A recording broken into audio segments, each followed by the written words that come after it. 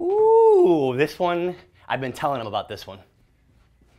5 basic steps to weight loss. I'm gonna sum it up in 5. Now, if you do these 5 things, you will see dramatic drops and decreases in body fat. For the first 10 people that comment, I'll do something I never did no matter what platform you're on. For the first 10 people who comment below, I'm gonna send you my 21-day reset. This will reset your insulin and allow you to drop body fat. There is a meal guide in here. Everything is in here. Comment below. First 10 people get a copy. All right, let's go right into this. First things first, all right? And this one's going, you guys hear me talk about sugar, right? And I know the calories in, calories out, and you know, they're saying just eat sugar, just manage your calories. I'm saying don't eat sugar. I'm saying stay away from sugar. I'm saying moderate sugar because sugar is a toxin first and foremost. So all these flexible dieters and all these gurus out there that are saying, oh, a calorie is a calorie, just, you know, sugar, whatever you want, just put it in there.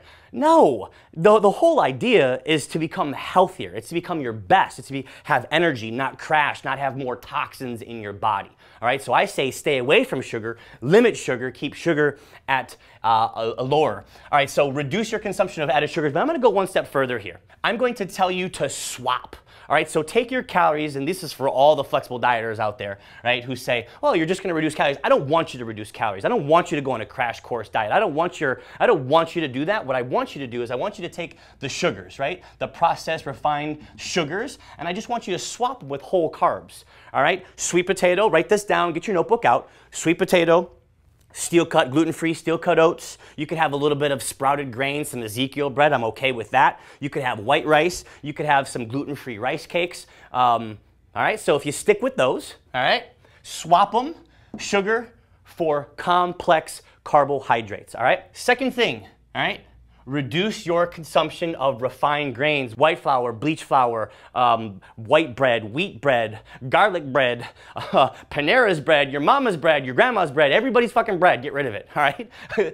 There's no nutritional value. Like, why would you want to eat something with zero nutritional value? It's going to leave you bankrupt, no nutritional value, but you're still going to eat it because you've got your macros all dialed in and you just want to have some bread. There's no value in it. Number 3.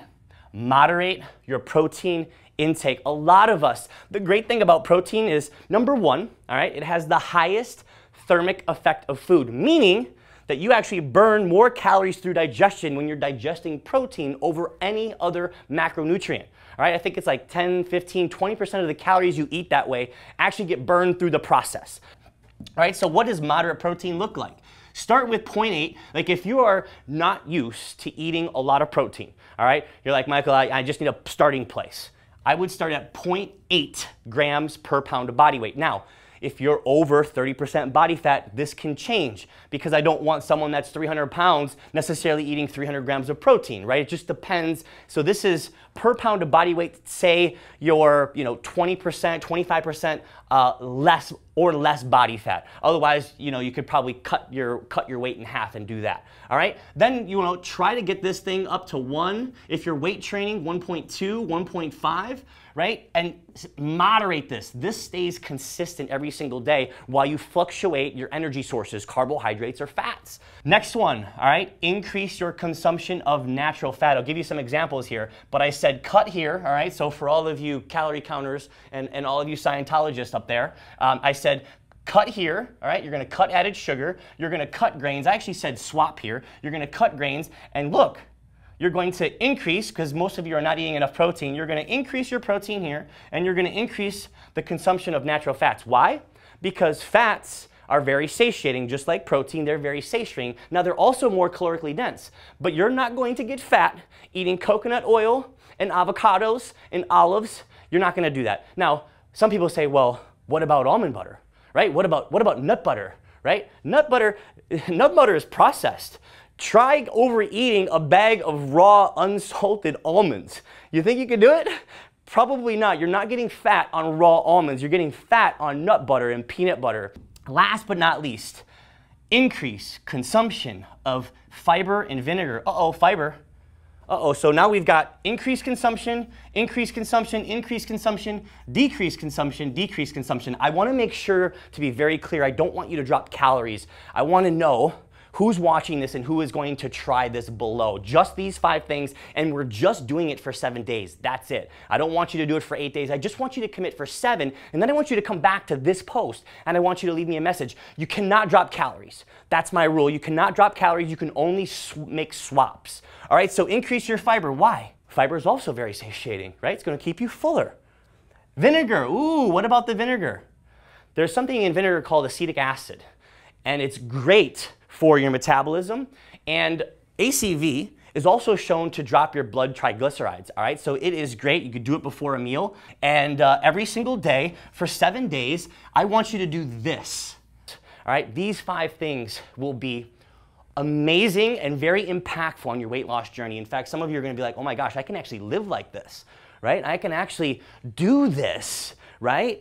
I don't want you to cut calories. I don't want you to starve yourself. Let's be smart. The whole idea behind this is only one thing, all right? For you, it's fat loss. For me, I'm saying, great, fat loss is a side benefit of the new awarenesses and the new education and learning about yourself that's going to happen through this. That's the most important thing. Fat loss is actually just a side benefit of more awareness around nutrition and the things that you eat and consume. Right? You, if you're looking at a mirror and you're not happy because you're overweight, that's because you've got poor consumption habits. You've got no awareness around your nutrition and what's actually going in your body. So as soon as you put that awareness around it, right? As soon as you do something like this and you start to understand how foods are making you feel, then what happens is when you put something in your body that doesn't agree with you because you haven't eaten in a while, your body's going to tell you, it's going to send an awareness here that says, oh my gosh, I shouldn't have that. So it's about being more aware of this, of what you're doing, so that you can start to schedule and you can start to deploy the things in your life that make you feel good, that make you come alive. Because nutrition, the things that we eat, it's not supposed to make us crash. We shouldn't have to reach for energy drinks in the afternoon, right? We should use the fuel from our food to have energy and not crash and live the life that we want. All right, guys, let me know below if this one served you. Got lots of passion going today. Love you guys. Thanks so much. I'm lit. I'm on fire because of you. Thank you.